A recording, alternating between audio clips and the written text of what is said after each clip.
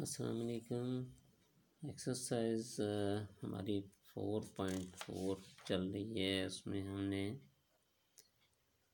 4.4 को कंटिन्यू करेंगे। ये अलजेब्रिक एक्सप्रेशन की एक्सरसाइज है। ऐड और सब्ट्रैक्ट क्वेश्चन पीछे हैं हमारे 1 2 3 में। ये उसी में आगे जाके हमारे कवर हो जाएंगे, इसलिए हम इन पर तवज्जो नहीं दे रहे हैं। हमारे लिए जो इम्पोर्टेंट क्वेश्चन हैं वो है क्वेश्चन नंबर 5। अब कह रहा है सम of to algebraic expression is 1 and second expression is this, find the other. यानी कि उसमें वो क्वेश्चन इस तरह है। एक छोटी सी एग्जांपल के साथ आपको समझाऊंगा कि अगर आपके पास एक नंबर है 5 और दूसरा उसने कहा कि इसमें रिज़ल्ट क्या आए कि यहाँ पर 7 आ जाए सपोज। तो वो कह रहा है कि सम ऑफ टू, यानी कि एक नंबर ये है आपका, दूसरा नंबर आप साफ साफ बोलेंगे 5 + 2 = 7, ऐसे ही बोलेंगे ना। लेकिन ऐसा नहीं होता। आप क्या करेंगे, इस 7 में से इसको माइनस करेंगे। 7 - 5 जो आंसर आएगा that will be your this number. यानी कि आंसर में से इसको निकाल देंगे। वो अब तो छोटी सी रकम थी, आपने 5 + 2 बोल दिया। अगर यहाँ 1000 होता है या 20 होता तो आप क्या करते हैं, 20 के बाद कितने ऐड करते तो 1000 में से 20 अगर निकाल देते तो जो बचता हो यहाँ लिखते हैं। इसका मकसद ये है कि हमारे पास जो भी क्वेश्चन उसने दिया, उसने कहा है कि सम of to expression is this, if one is this what will be the second. हम क्या करेंगे, इसमें से इसको माइनस करेंगे। वो सम कह रहे हैं लेकिन हम उसको सब्ट्रैक्ट करेंगे। पॉइंट समझ में आ रहा है आपको? तभी हम उस क्वेश्चन को लिख रहे हैं। उसने कहा कि सम is equal to 3x³ + 3x + 7y + 4xy। ये उसने हमें बोला कि क्वेश्चन है, ठीक है। ये उनका सम है। उसमें वन एक्सप्रेशन जो है ना, तो कह रहा है कि one expression is 4xy - 3x³।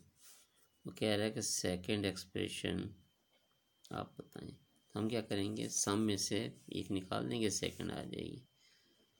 3x³ + 3x + 7y + 4xy।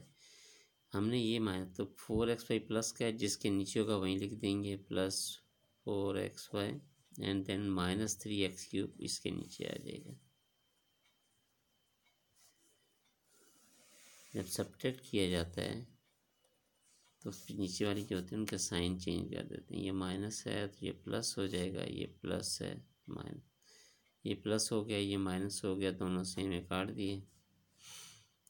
ये भी सेम थे लेकिन माइनस का प्लस हो चुका है, इसलिए अब दोनों को ऐड करना पड़ेगा। 3 + 3 = 6। ऐड करने के बाद ये जो वेरिएबल होता है इसकी पावर ऐड नहीं होती, एज इट इज़ आती है। अगर मल्टीप्लाई होता तो फिर ऐड हो जाती, लेकिन ऐड सिर्फ करने या सब्ट्रैक्ट करने से सिर्फ ये नंबर ऐड जो सब्ट्रैक्ट होते हैं, बाकी बेस और उसकी पावर सेम रहती है। आगे +3x, इसको इसलिए चेंज नहीं किया कि ये ऊपर वाली में है, नीचे वालों को चेंज करना होता है। ये तो 0 हो गया। तो आपकी जो सेकंड एक्सप्रेशन है, so second expression is this. Point समझ में आ गया आप? बहुत आसान क्वेश्चन था लेकिन बड़ा इम्पोर्टेंट है। इस तरह के जब कोई सम लिखा जाए तो आपको मैं एक और क्वेश्चन नंबर 6 इसका जो है वो भी सेम ऐसा ही है, मैं आपको करा के दिखा रहा हूँ। यहाँ भी वो कह रहा है सम of to algebraic expression is this, one is this, then find the other. तो सेम वही हम करेंगे। सम जो है वो कितना है, 4x⁴ - 3x⁴ + 2x⁴ - a। अब वो कह रहा है कि 1 एक्सप्रेशन वो क्या है, वो ये है 2x⁴ plus x⁴ minus x⁴ plus 2a। तो अदर जो है वो हमने निकालनी है, तो हम ये सम में से इसको माइनस कर देंगे, जो बचेगा वही आंसर होगा। तो वो क्या होगा 4x⁴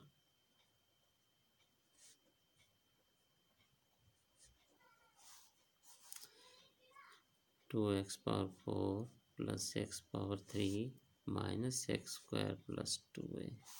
यहाँ लाइन लगाएंगे, इतना गैप देके साइन नीचे वाले सब चेंज करेंगे। ये प्लस होता है, ये माइनस हो जाएगा, ये माइनस हो गया, ये माइनस है तो प्लस हो जाएगा, ये प्लस है तो माइनस। अब ये +4 है, -2 है, तो 4 - 2 = 2, लेकिन ये और ये पावर सेम रहेगी। ये -3 है या -1, दोनों को ऐड करना पड़ेगा, दोनों माइनस हैं तो -4 हो जाएगा। ये भी इनकी बेस और पावर सेम रहेगी। ये प्लस है, ये प्लस है, 2 + 1 3, बेस और पावर सेम रहेगी। ये भी माइनस है, ये -2 है, ये तो -3 हो जाएगा। दोनों माइनस को अगर हमें किसी के अगर उधार देना है, एक दफ़ा -2 देना है, एक दफ़ा -1, तो -3 हमने देना होगा, लेकिन बेस साथ में ऐसे ही आ जाएगा। तो अब आप लिख सकते हैं कि सेकंड टर्म है